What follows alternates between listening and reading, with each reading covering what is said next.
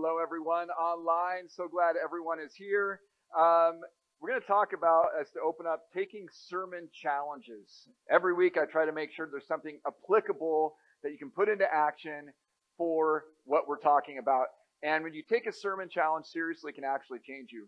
I've given this challenge many times. I'll give it again today. Give God 15 minutes to interrupt you every day. Some of you do not like being interrupted. Some of you don't have that time to be interrupted. Give God 15 minutes to be interrupted. We've had, over the years, so many people in our church accept this challenge, and they come back and they tell me stories, and that just fires me up, and I just love it. We've had even people who bill hourly. That's a big cost, right? So we got doctors, lawyers, accountants. Doesn't matter who you are, even contractors. Suddenly, God, I'm open for you interrupting me 15 minutes a day, whatever it is you want me to do, because it's your time. Isn't that interesting? It's your time, God. We know that as Christians, but often when people are kind of taking our time, they're stealing our time.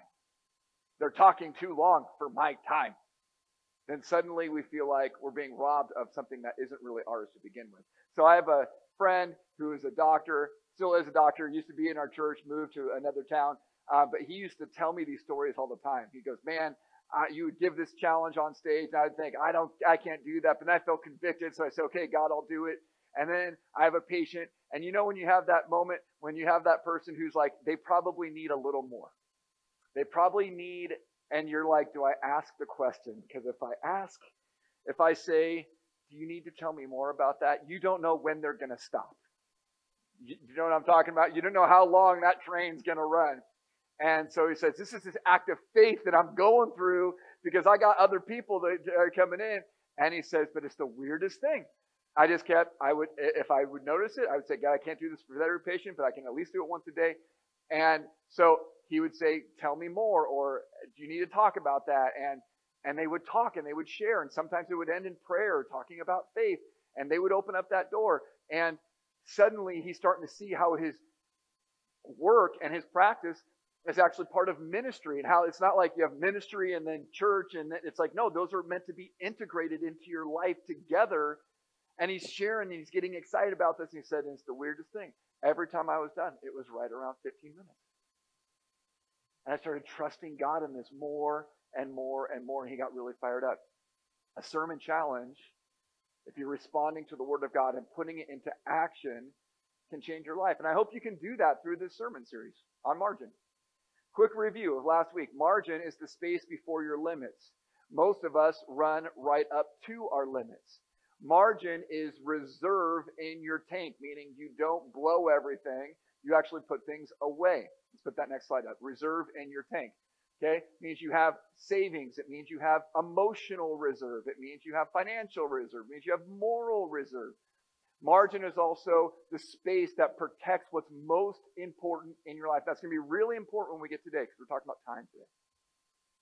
Are you protecting your time to invest in what is most important in your life? And you know that I'm going to say God's one of those things, of course. But there's not just God's. What about your loved ones? What about your health? What about your rest? What about your play? Are you guarding those things? You see, for most of us, and I almost debated bringing up this really old, crusty sponge. Anyone got any of those? Who of you are like, I hate sponge. They're disgusting. They're like, they hold a whole bunch of microbes and everything else. But I think many of us, sorry, that might just be me. Okay, so I think many of us, we come to God totally dried up. You might be here today totally dried up, and God is here to refresh you 100%. But I want you to imagine serving God out of an overflow. See, most of us spend the whole week running dry.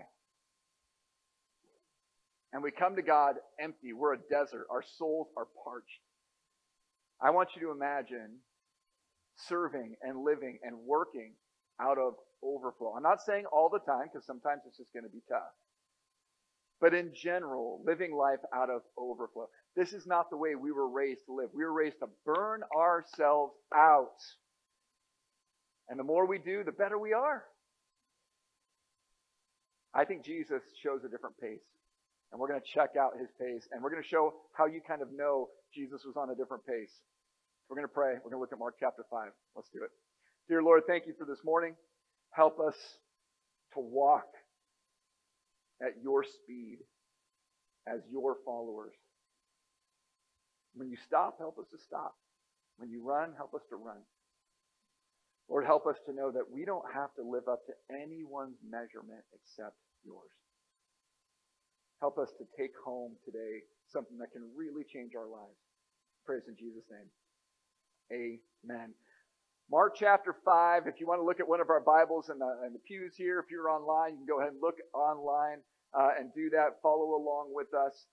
And I'll just tell you guys again, the reason we don't put all these on screens is because we think if you get your eyes on your own screen, you can take notes. It makes a big difference. I'll say this as we open up these verses. Giving Jesus your calendar is one of the hardest things for people to do. Not in every culture, but in our culture.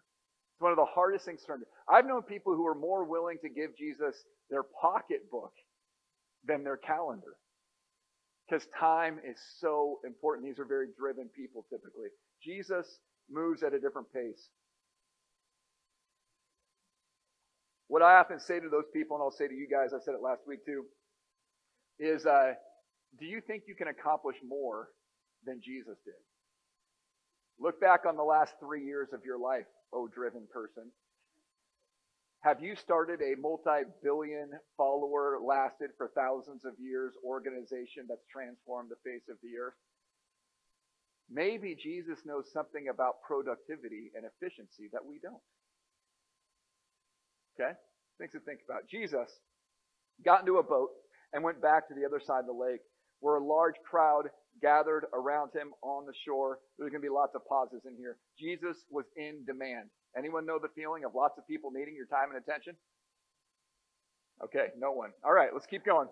Then a leader of the local synagogue, whose name was Jairus, arrived, and when he saw Jesus, he fell at his feet, pleading fervently with him, my little daughter is dying.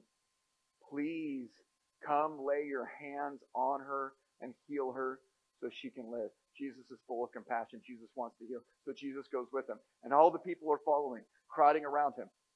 They're crowding around to see a little show. They're crowding around to see a miracle. It's kind of what people do. A woman in the crowd had suffered for 12 years with constant bleeding. We know that this is menstrual bleeding. Bleeding makes you isolated from other people. It's considered unclean in Jewish culture. She had suffered a great deal from many doctors, and over the years she had spent everything she had to pay for them, but she had gotten no better. In fact, she had gotten worse. Very likely that this woman for 12 years has not been hugged or touched. You got to imagine the plight of this daughter of God who's feeling this anguish of isolation and separation and this sense of I'm unclean, I'm dirty. And she's longing and she's tried everything she can to be healed. And now she's going to decide to walk into this crowd. And again, to touch someone in that culture when you're unclean makes them unclean. But for Jesus, Jesus is like soap. When you touch soap, it doesn't make the soap unclean. It makes you clean. But she's taking a risk by doing this. So she tries to do it in secret.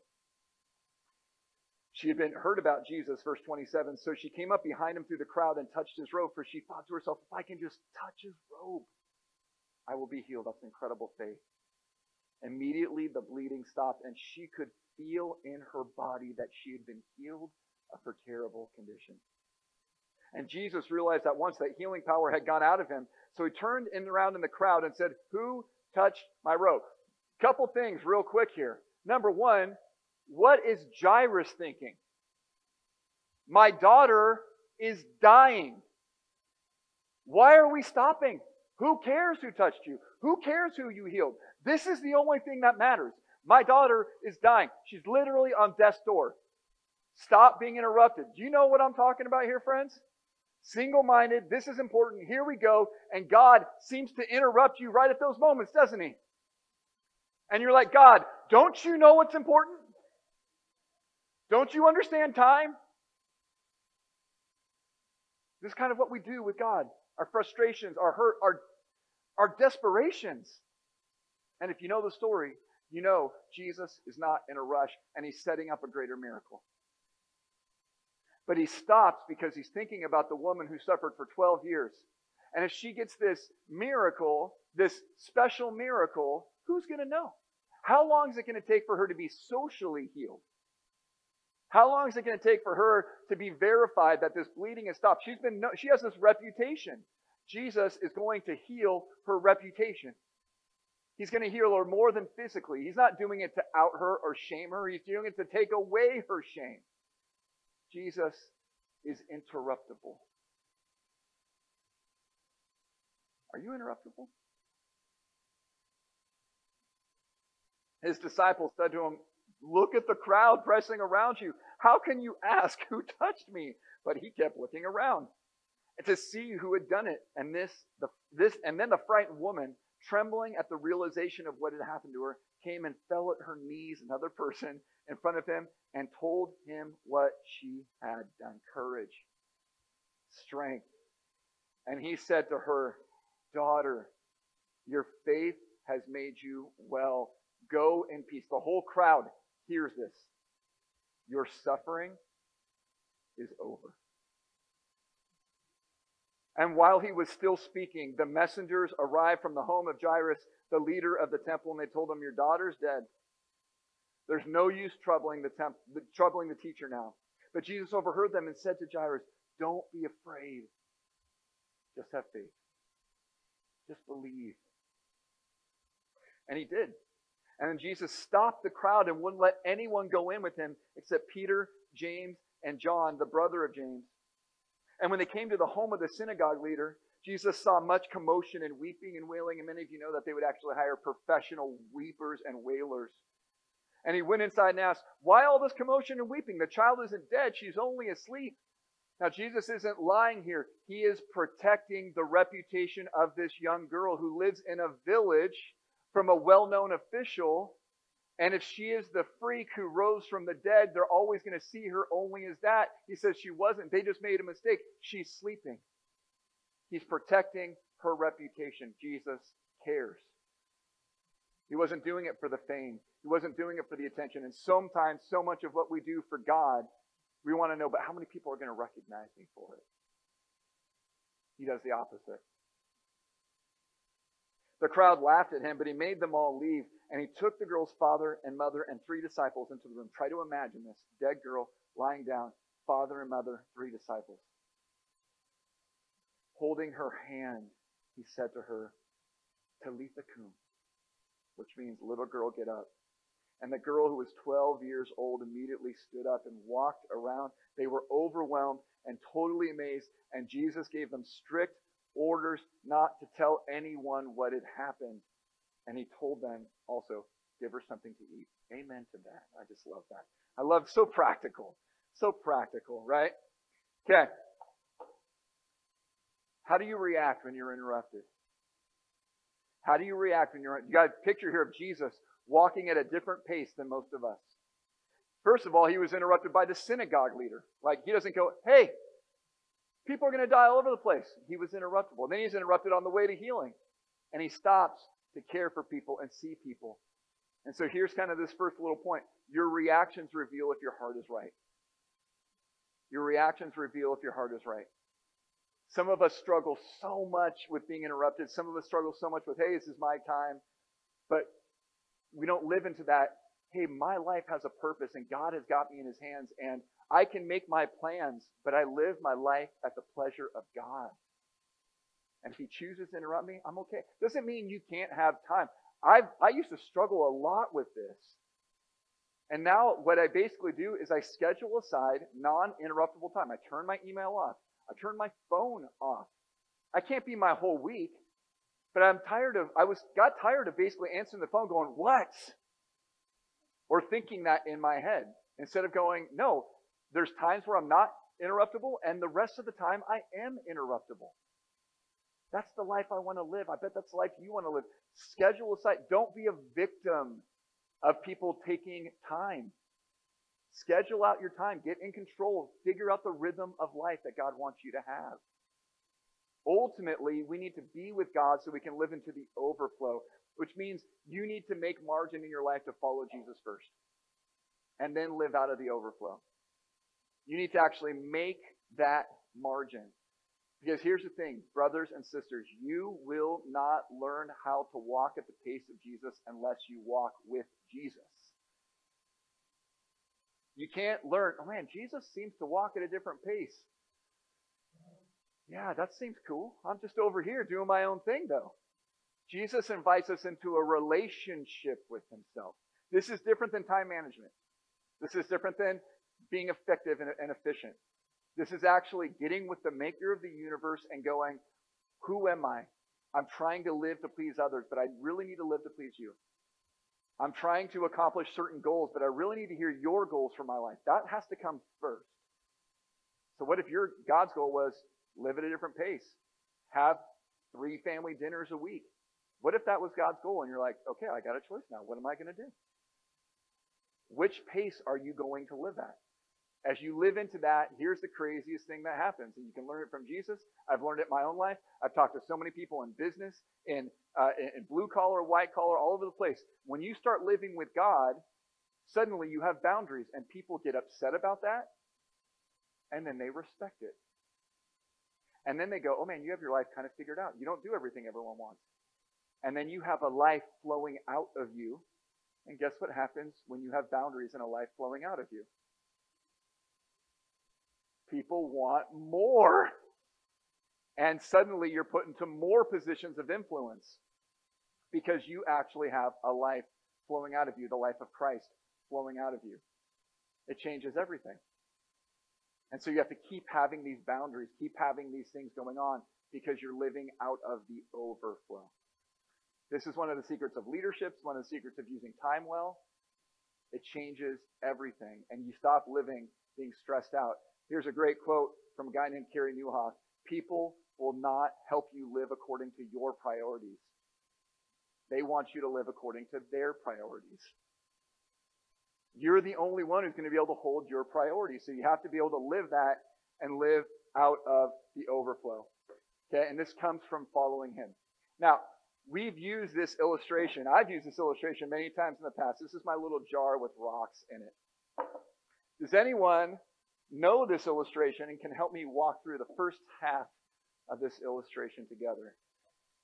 So, you're going to come up on stage. If not, I'll do it on my own. Anyone know this one? All right, Mike's coming. Let's give Mike a hand. All right, Mike, grab that, empty this. Grab that yellow microphone over there.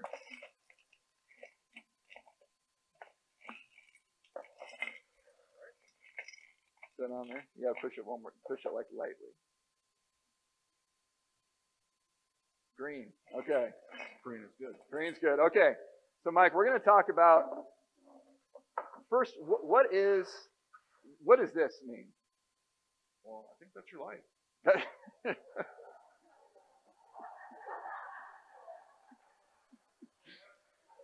Thanks a lot, Mike. Thanks. Meaningless, empty, void of all purpose. Okay, the time that you have in your life. Okay, that's what this is. That's what this is. Okay, and what do the big rocks represent? The important things in your life. The important things in your life. What do the little things represent? All the extra stuff. All the extra things. Things that you're asked to do. Things might be good, but they're not the key things. You only got a few of those key things. And again, we're going to do this kind of the wrong way, the way that most of us do it. What do most of us do? Most of us put all the fun stuff, all the little stuff in first. Right. And what are some of the reasons we put these things in first? Some are pleasurable. Some are stuff people push upon us. Right.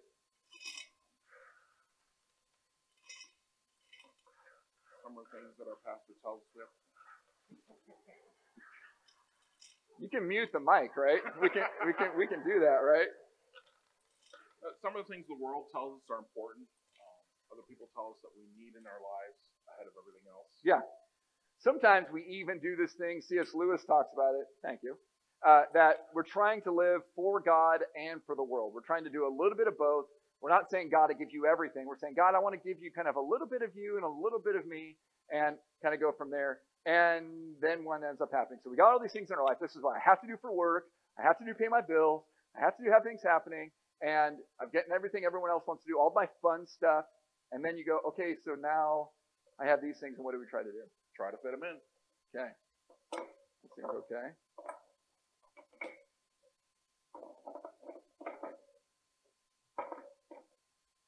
You're leaving the pizza one out. That's pizza. This is one of your most important things. Just saying. Okay. And does anyone know what this life feels like? You're trying to squeeze in your health. You're trying to squeeze in God. You're trying to squeeze in your loved ones. And it doesn't work very well. Let's give Mike a hand. I'm not giving you a hand. So now what I want to talk about is, what are the big rocks? What are the big rocks? And how can you do what we're talking here? Take your calendar and start. This is going to be hard. Take your calendar and start with the big rocks first, and then put everything else in. And I'm wondering if you can actually take this sermon challenge. Let the chips fall where they may. That if you could actually say, the big rocks in my life are going to go first. I'm going to stop trying to squeeze in what's most important in my life to my life. I'm going to start by saying the first priority on my schedule is what's most important in my life. And then everything else is going to revolve around that. That's a tough one. And I'm going to say to you, it will make you more efficient, more joyful, more productive. Okay? First rock. God. That's the first rock. If you are God-fueled, living God first, it's going to change everything. And I say God-fueled because you need the fuel of God to run your soul. Do you know what it's like to try to give love and care for people when your soul is empty? How many of you know what that is like? Come on. How many of you know how to, you're serving on the empty? Okay? It's like you're trying to drive your car and grinding the engine because the oil is gone. Right? And you're going, it'll be fine, it'll be fine. There's an old saying, change the oil or change the engine. Right? You can work on having a relationship with God who's going to fill up your life. You need to eat. How many of you eat like every day? So I'll give you this.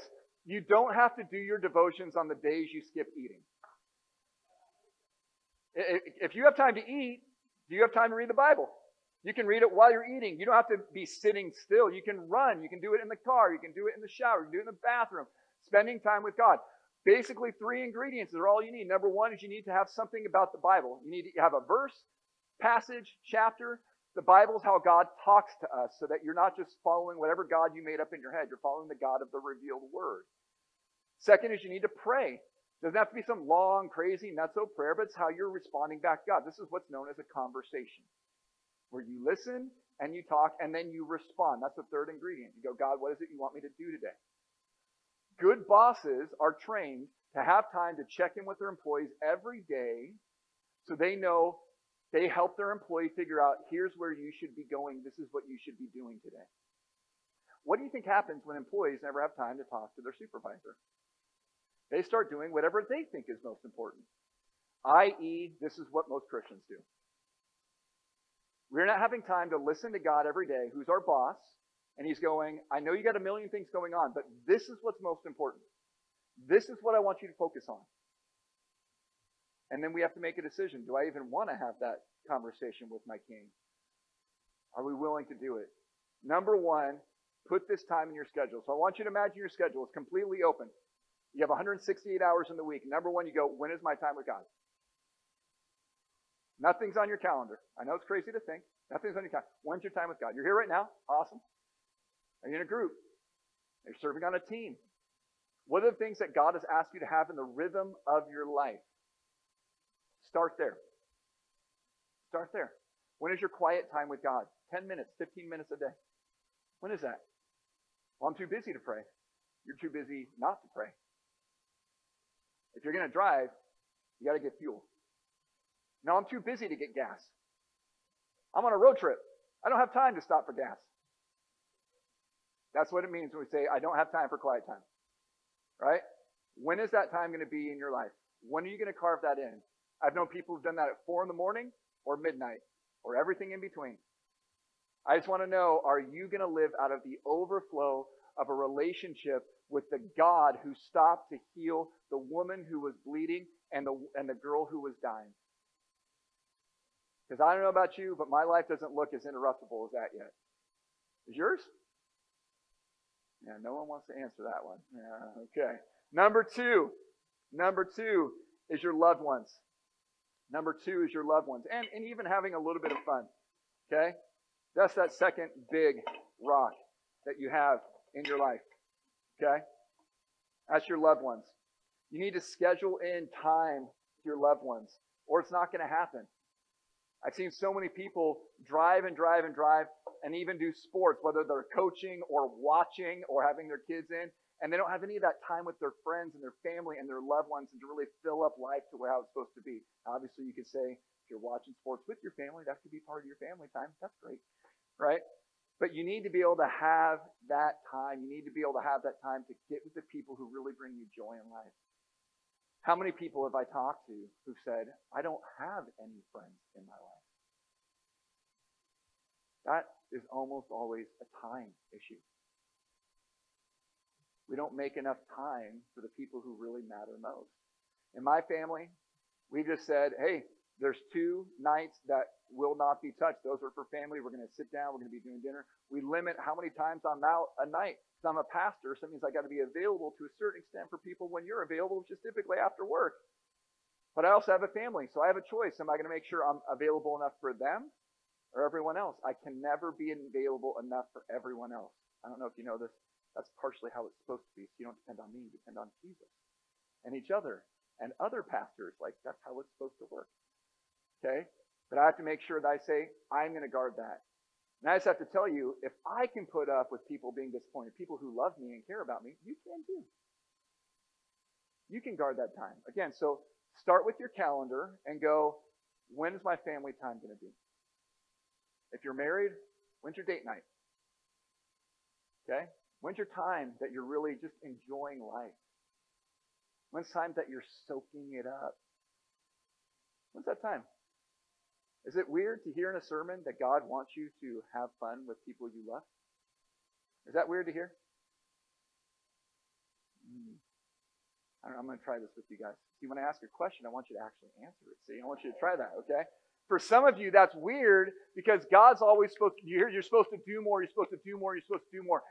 I'm trying to break that false image of God as this driving tyrant overlord into the image of God who's a father who wants the best thing for his children. I want you to kind of live into that image with me together.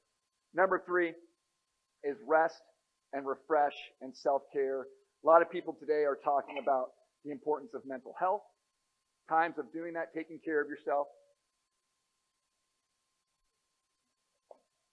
God knew how important this command would be for us. He actually made it one of the 10 commandments. Honor the Sabbath. What are you supposed to be doing on the Sabbath? Resting and worshiping. Right? Be honest. How many of us say, that is number 1 before anything else? I have to rest and I have to worship. And the rest of my calendar is going to have to revolve around that. Is this normal in our culture? No.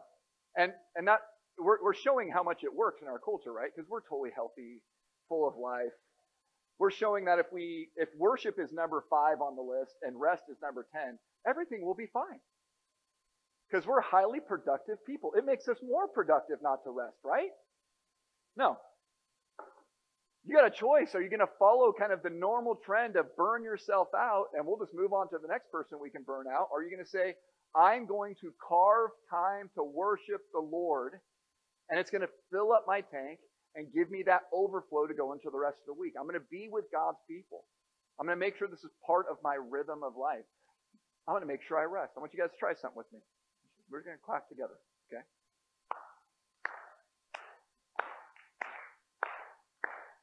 Okay, that's good, that's good. The clap part is called the beat.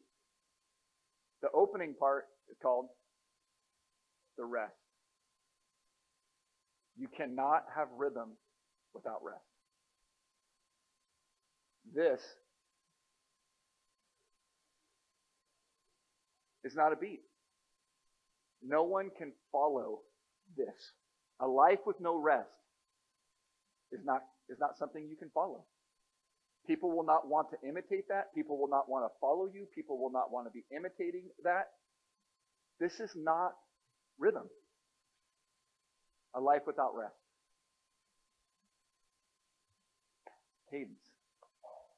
Can we live in the cadence of Christ? So is it weird for you to think that what I'm saying is schedule your rest before you schedule your work?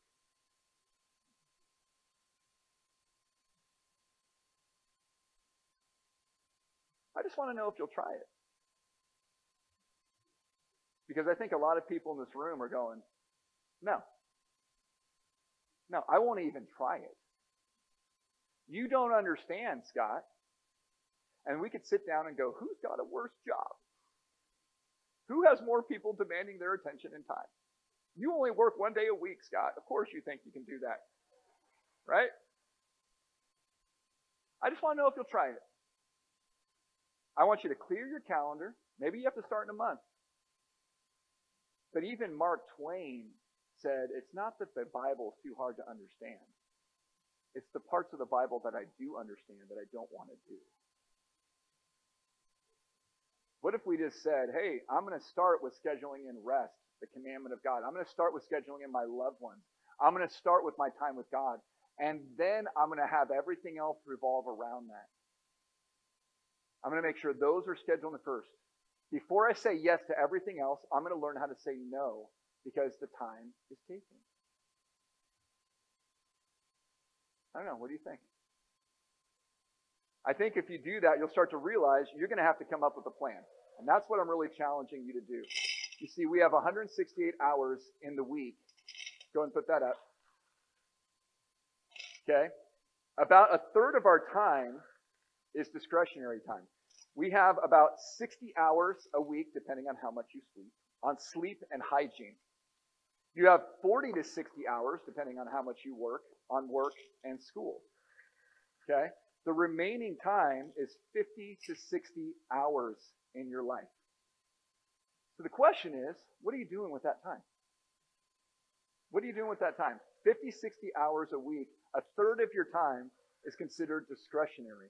This is where most of us have to figure out, what are we doing with that time? Are we going to have God time in there?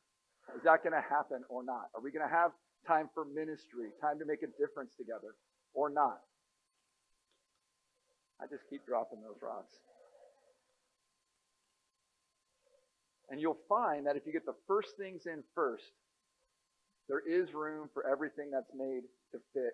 I think sometimes a good analogy would be for this, if all the small rocks didn't fit, so that we'd be okay saying, hey, maybe we can't fit everything into our lives, and that would be okay.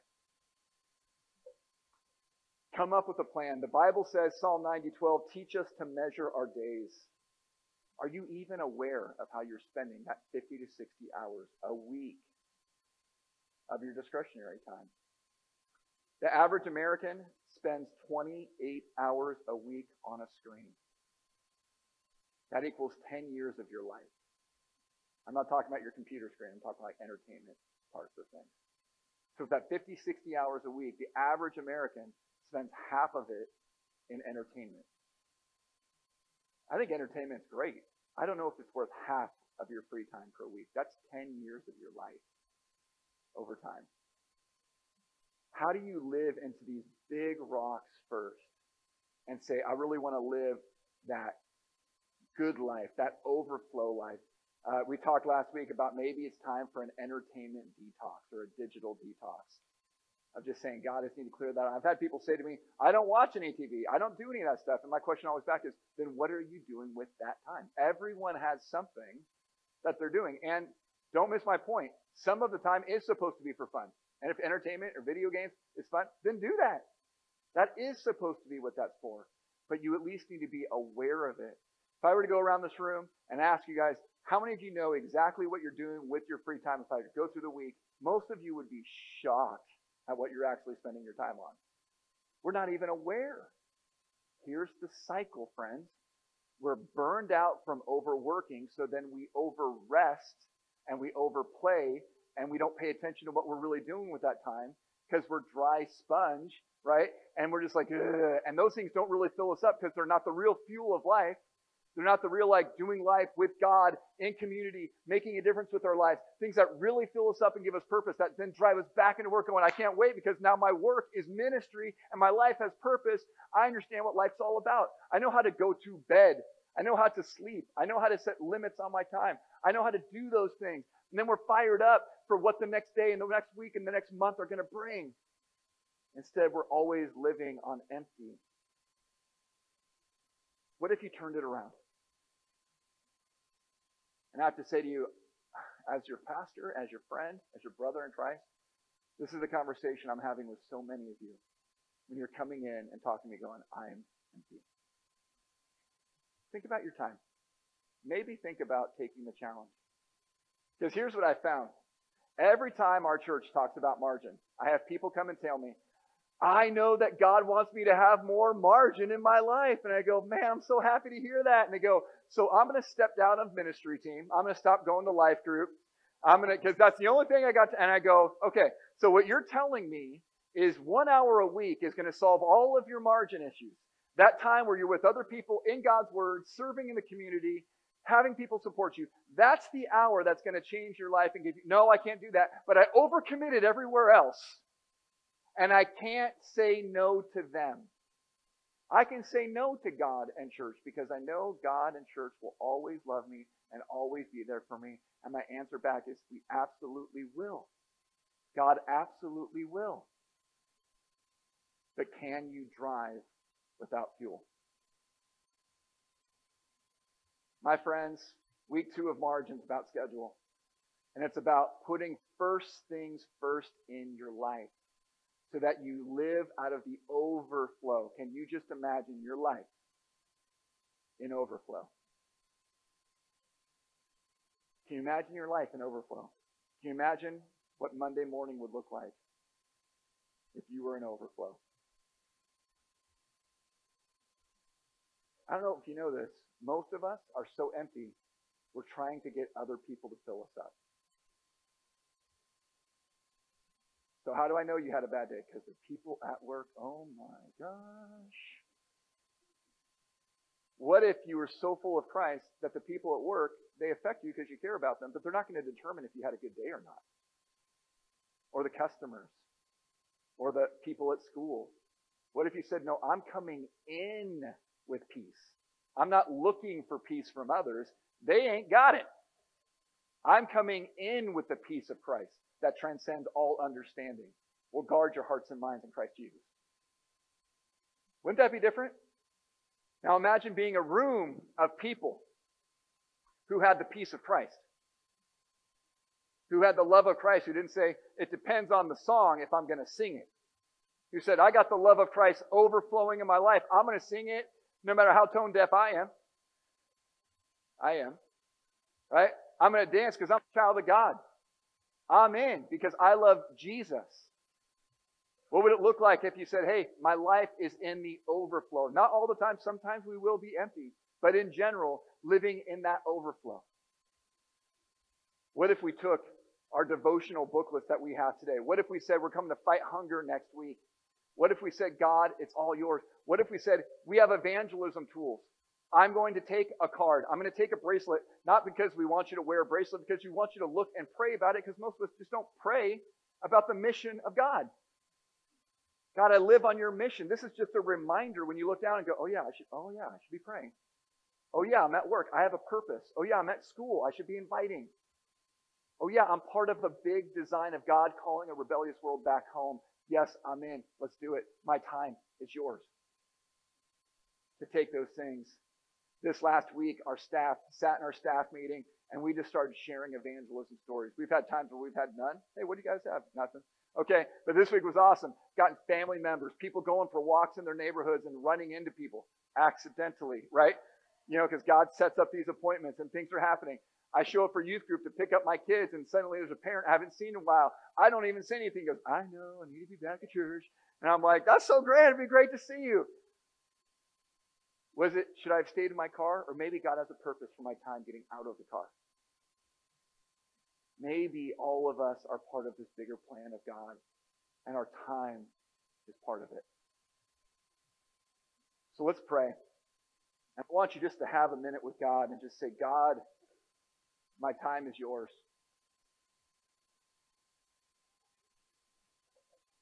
And maybe today, your commitment to God is giving him 15 minutes a day to be interrupted. Maybe your commitment is to say, God, I need to be consistent in rest and worship. Or maybe you're going to take that big commitment and clear your schedule and say, God, big rocks first. I need to get my rocks right. Lord, you made time.